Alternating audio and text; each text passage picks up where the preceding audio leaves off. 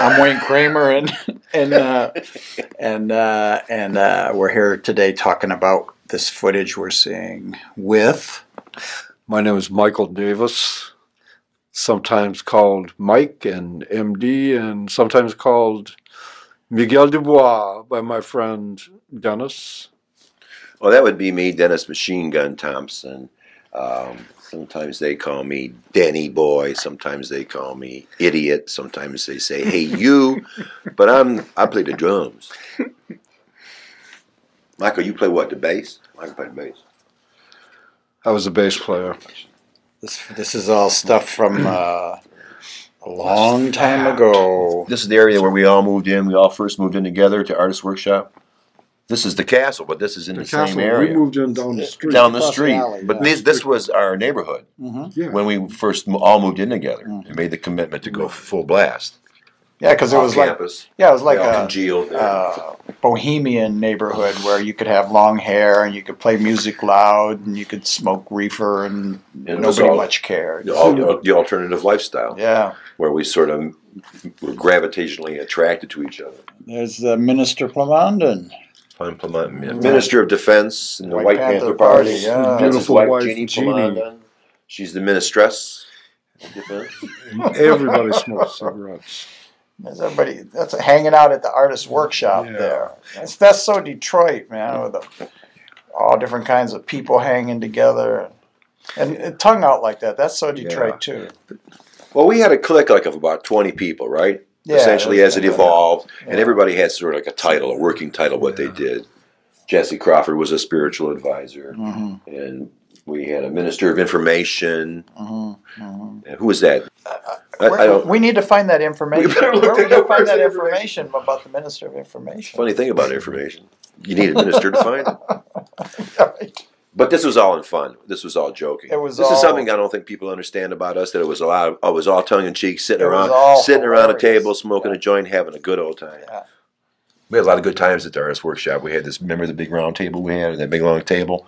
And we all be pounding, playing drums like a bunch of Aborigines high on peyote. Where the photograph of us was taken with the upside down American flag. That's right. Oh, yeah, that's that famous photograph that's in the first album where everyone asked, "Did you actually pin that red White Panther button into your chest?" I said, "Hell yes, man." It was taped. And when we first played that place, the Artist Workshop, John Sinclair's wife Lenny pulled the plug out on us. I remember that. You play too loud. You play too loud. We were definitely the rebel They used to roust rebel us. element Yeah. of the city. This was we had a lot of attention from law enforcement. Spotlights in the windows. All that. Spot checks in the practice room, upsetting our rehearsals so they could come in and make sure we weren't starting a revolution right there. Maybe it was some of the press we were getting, some of the early press that we got. But the parents would read about this MC5 band and what it was doing with the kids, and this talk of sex, drugs, and rock and roll. That the fear factor started was originated. Send a posse to get us. This is a gig we played on Belle Isle in Detroit. It was called the Love-In, and it happened on my birthday in 1967, April 30th. We were all much younger then. 67 is the year of Love-In, right? There's Sinclair. John Sinclair. Oh, he's got his third eye. That's one of those little stamped third eyes you buy, and it's got LSD in it. It's like a patch before it's time. We don't know that guy. Can you feel the love, Mike? I feel the love, I can baby. feel the love. And we were selected somehow or another to play at this event. It was very early in our existence. MC5, we used to play this kind of stuff all the time. It really, anyone give us half a chance, we'd show up and play. This was at the beginning of the hippie movement in Detroit. Yeah, I wasn't quite a hippie then, was I? No. No, you were still I was a college boy. you were a college student. And yes. you guys actually stopped me from going to college. You said you either quit that Wayne State business or you join this band or go back to school. Yes, we corrupted you totally. And we Absolutely. diverted you from your That's right. You did that. And the first time I actually got high, and I really finally got the Jimi Hendrix experience. I took some good LSD, and I played with a broom for about 5 or 6 hours, over and over and over again. And I've never been the same ever since. So you were going to figure out the secret to antimatter. Yeah, at that night. Your life's I think I had the secret to it that night too. I since forgot. It was only 38 years ago. Look who's that. That was one of Detroit's finest. One of Detroit's scoping out the situation. Okay, I want a squad over here on police. Yep, and we put somebody behind the grassy knoll over there. That's Honky. Wow. That's Barbara House. Honky. Yeah.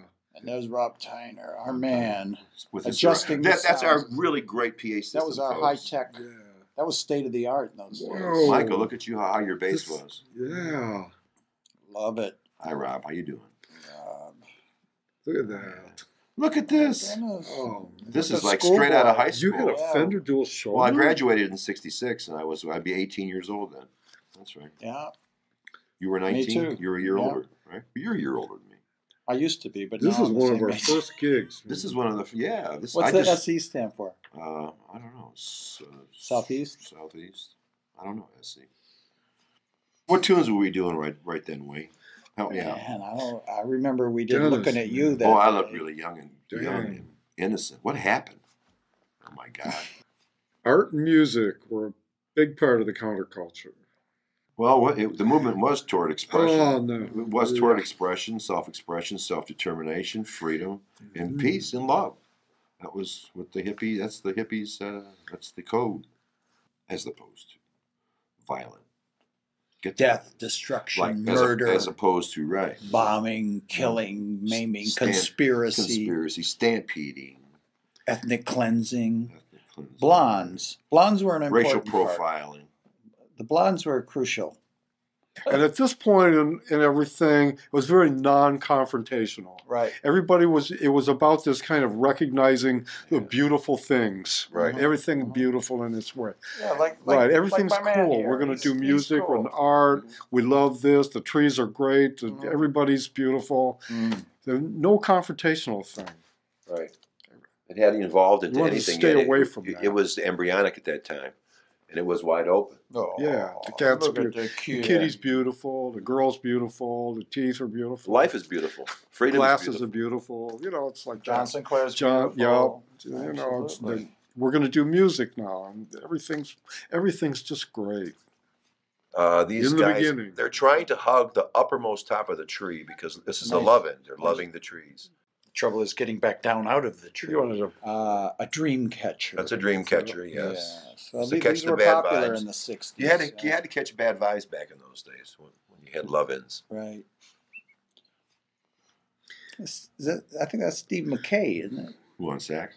Remember the sax player? He played with the Stooges.